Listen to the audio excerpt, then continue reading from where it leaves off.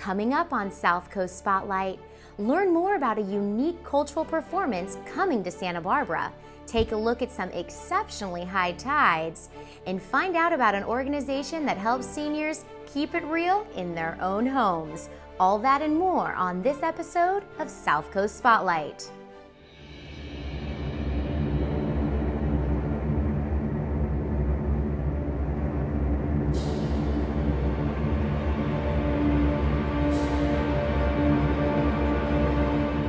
Welcome to South Coast Spotlight, where we take you around the South Coast to highlight what brings our community to life. I'm Dominique Samario with TVSB. An international dance and music company called Shen Yun is coming to Santa Barbara. But Shen Yun doesn't put on just any kind of dance show. These performances showcase more than artistic talent. They're time capsules of ancient culture. For centuries, Chinese art and culture has captured the attention of the world. You used to have to travel to China to experience it. But now, thanks to a special group whose mission is to preserve authentic Chinese culture, it's easier than ever to observe these wonders from a variety of countries. Shen Yun is a Chinese dance and music performance currently touring around the world and is coming to Santa Barbara in March. So the name Shen Yun actually means the beauty of the divine beings dancing. It's really a celebration of 5,000 years of authentic traditional Chinese culture. At the core of the performance is classical Chinese dance, which is accompanied by a live orchestra that combines both classical Chinese and Western instruments.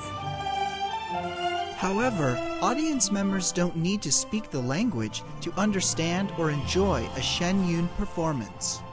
Most times you don't even need any explanation because the performances and the backdrops speak for themselves, like a 3D animated interactive Chinese brush painting. So you would see, deities coming down, flying down from the heavens and reappear on the stage dancing for you. It can illustrate anything from China's 5,000 years of history.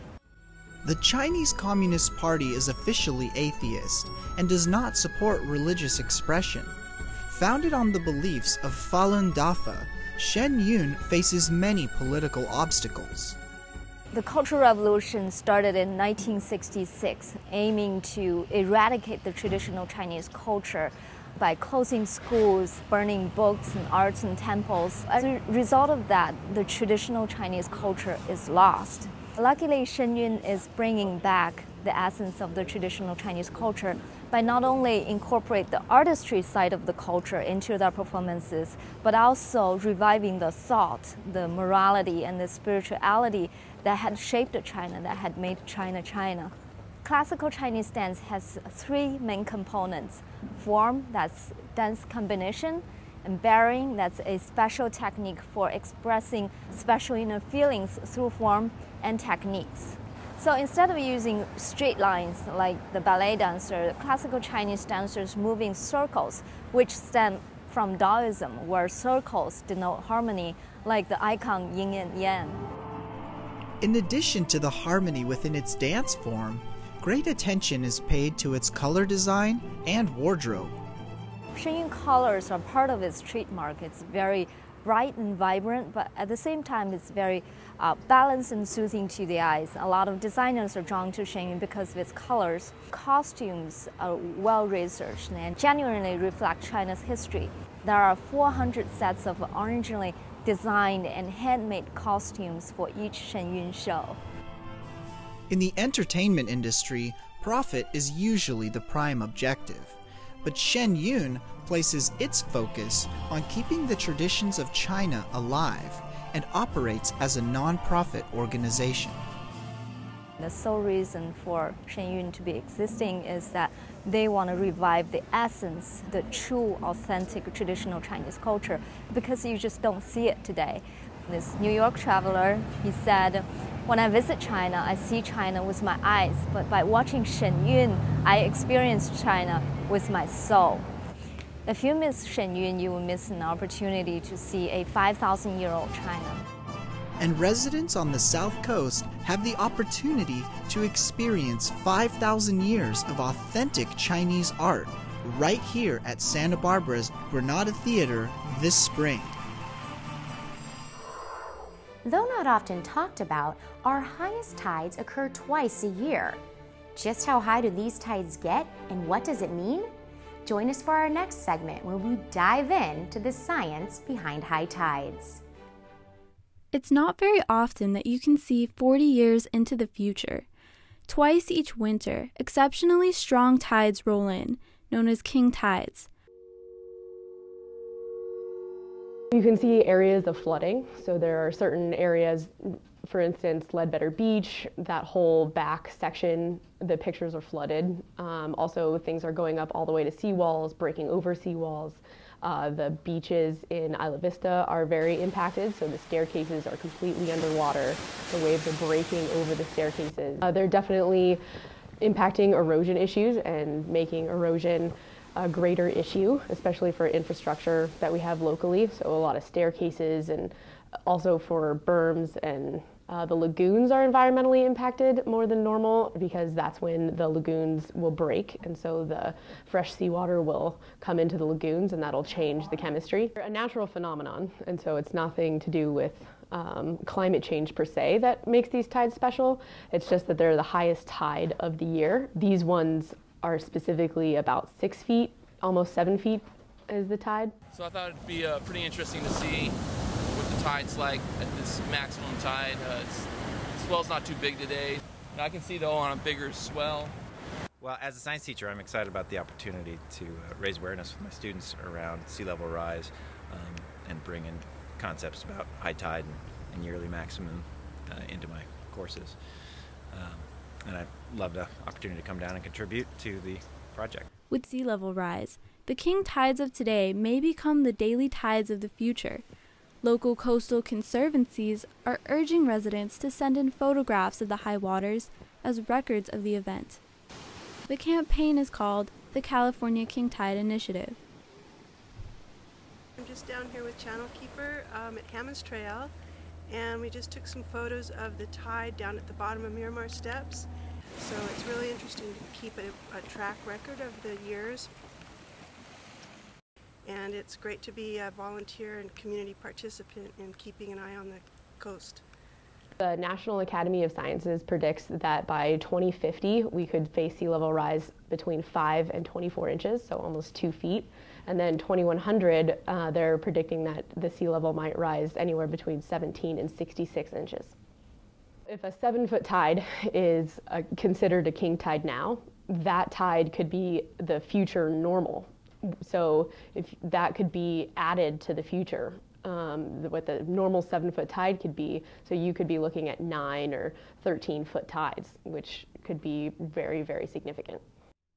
Channel Keeper is a local agency involved with protecting the Santa Barbara Channel. The organization is promoting the initiative. This is just one of the issues that we're working on to help Santa Barbara plan for the future under changing conditions.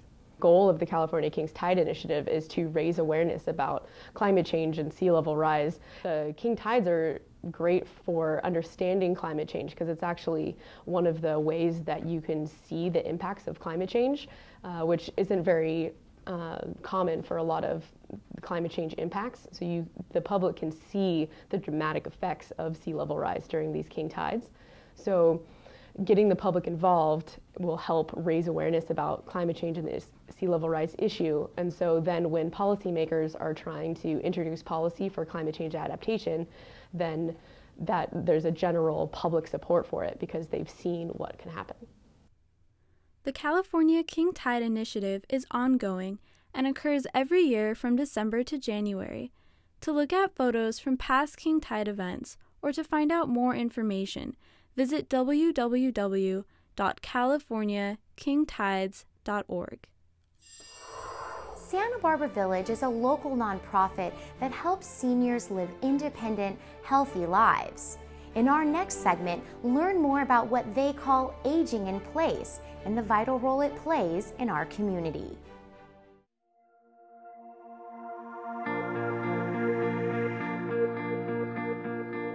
I would say for someone who doesn't know what the Village is, it's really, in a nutshell, it's a support system. It's a resource for people as they age if they want to continue living in their own home. I can think of a couple of situations where there are people who were literally on their way to a nursing home. They had fallen or had another major health problem. They were in the hospital.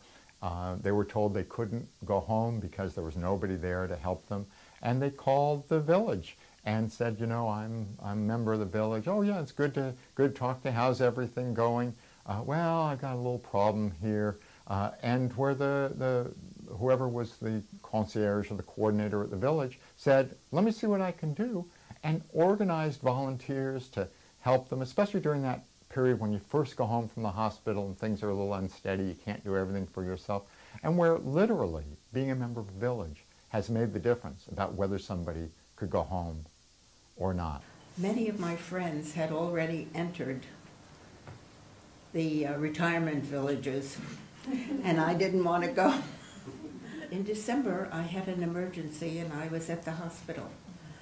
And I called Dan and told him where I was. He came immediately to visit, and he asked what he could do for me. And I told him that I had to cancel my newspaper, and I had to cancel an appointment that I had, which he did for me.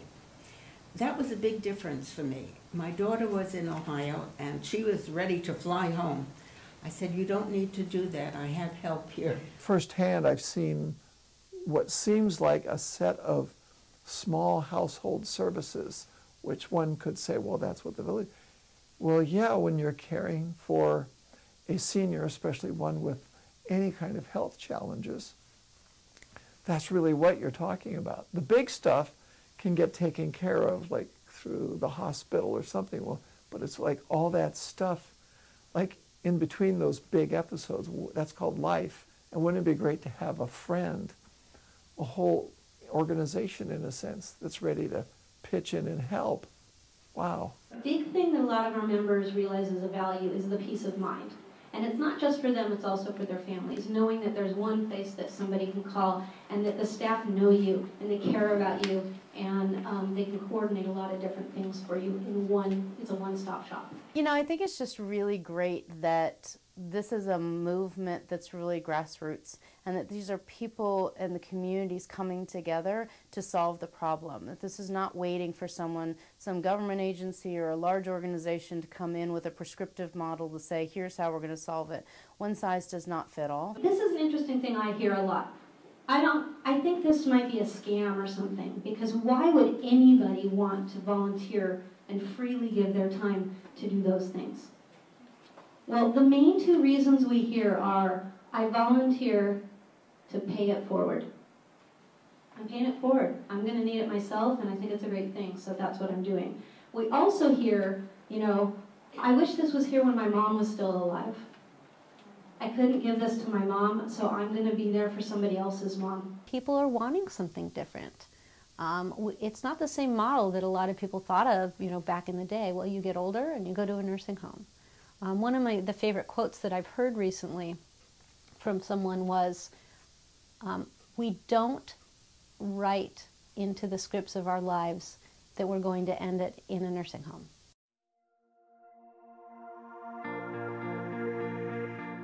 A resource, Health, prevention, wellness, Community, enriching, caring, connection, leadership and engagement within your community, thoughtfulness, security, integrative, vibrant. It's like a family. And I think in a lot of ways that's really important. Well, that does it for this episode. But be sure to continue to join us on South Coast Spotlight for a look at the arts, culture, and community that make up the South Coast. If you have an idea for a segment, email us at info@tvsb.tv. And until next time, get out and explore your South Coast.